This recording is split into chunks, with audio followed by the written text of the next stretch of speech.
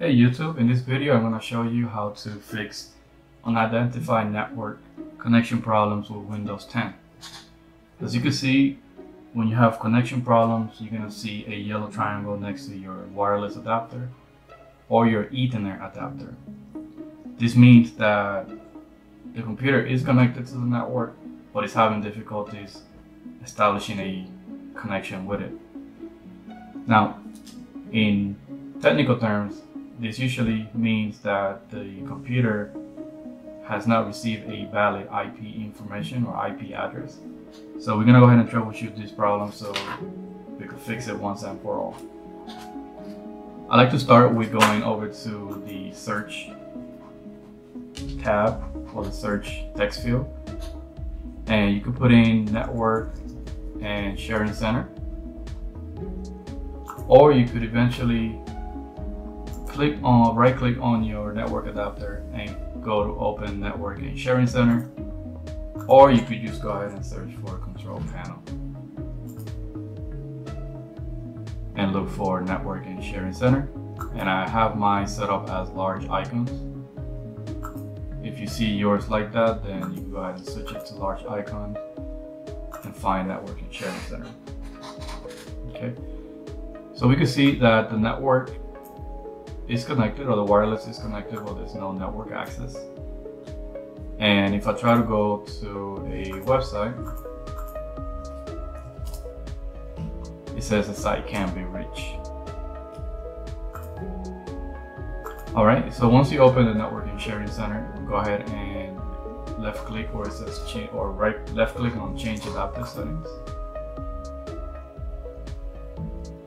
If you are hardwired straight to your router, then you'll be looking at your Ethernet adapter or your local network connection adapter. If you are connected via wireless, we're just gonna go ahead and work with this one, but you can follow the same steps for the other adapter. So I can see that is a unidentified network.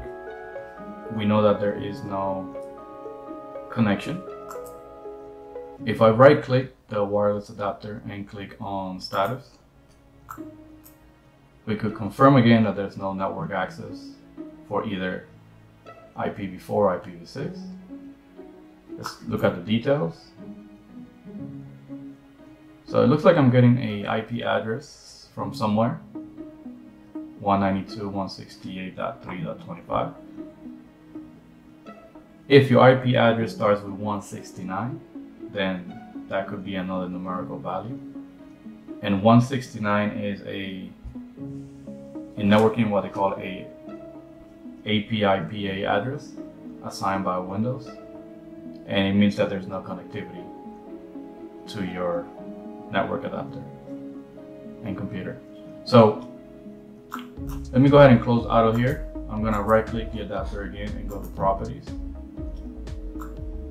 Once you click properties, we're looking for the Internet Protocol version for TCP IPv4, and let's go properties. Okay, so it looks like there is some pre-defined IP addresses in there. I already know what the problem might be. I was in another location and I entered manually an IP address for another network. I'm already at my house, so my home network uses a different IP address scheme. So I'm just gonna go ahead and switch this to obtain automatically and obtain automatically on the bottom, and then click OK. Let's go ahead and close that too. Alright, so it went from identifying to now my network name. Let's check the internet connection. Okay, it seems to be working. Additionally, what you could do is you could go ahead and right click the adapter, disable the adapter, wait about 10 seconds, enable the adapter again,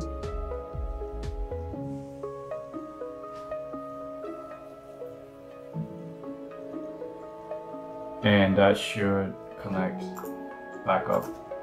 Now sometimes I've seen this happen if your computer is assigned the same IP address as another device on your network. So you will want to refresh the connection to try to get a new IP address that it doesn't interfere with another device in your network. Now, if you went to properties and it said unidentified network, even though everything here was obtained automatically either way, that could mean that your router is not assigning IP addresses to this computer.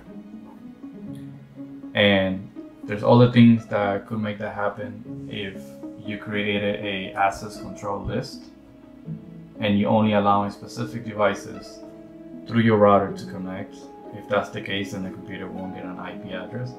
Or if the DHCP server, which is the protocol that assigns the IP address to your computer, if that's having issues, then you may want to restart your router. So other things that you could try is, if you know your IP address scheme, you could go ahead and try to enter it manually. Mine is 192.168.1. Let's move far away, 50. Subnet mask is usually for a home network connection to 55.255.255. Default gateway, I'll enter the router's gateway. DNS, you could use your ISP, your Internet Service Provider DNS, or you could use Google's DNS. I'd rather use Google's DNS rather than my ISP DNS server. So you could click OK, close, refresh, and it shows that I'm still connected and the internet still works. If you want to get more technical and be more advanced as to troubleshooting this problem, then you could go ahead and go back to the search text field and type in command prompt.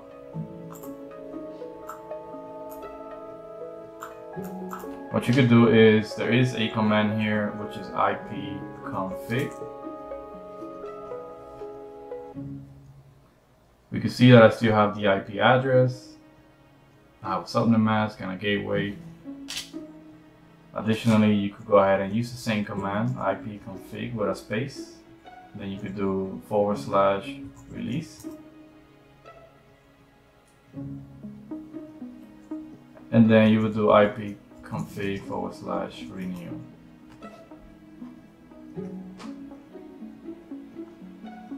Alright, so this is just saying that this adapter is disconnected, which is talking about this one. In most cases, this should work just fine. I'm running Windows 10 on a iMac, so it's probably not recognizing my other adapter. But you could do ipconfig /release and then ipconfig /renew.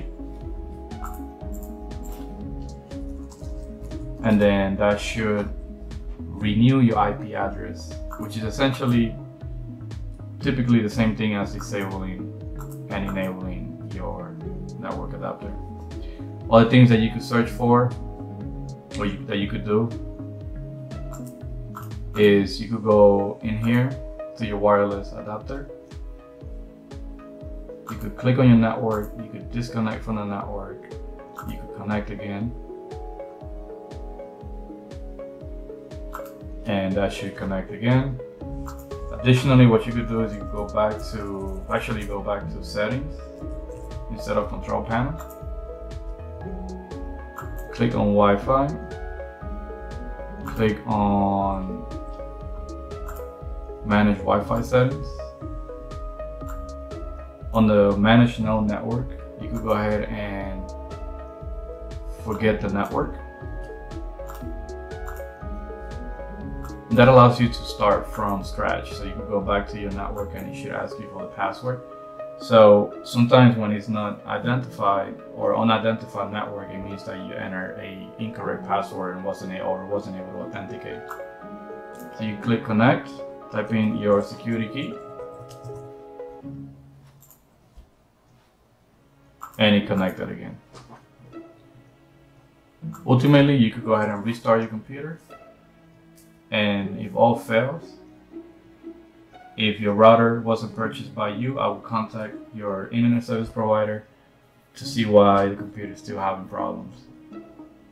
Alright, well, thank you for watching. I hope you like this video. If you have any questions, leave your comments below. And don't forget to subscribe to my channel. Thank you.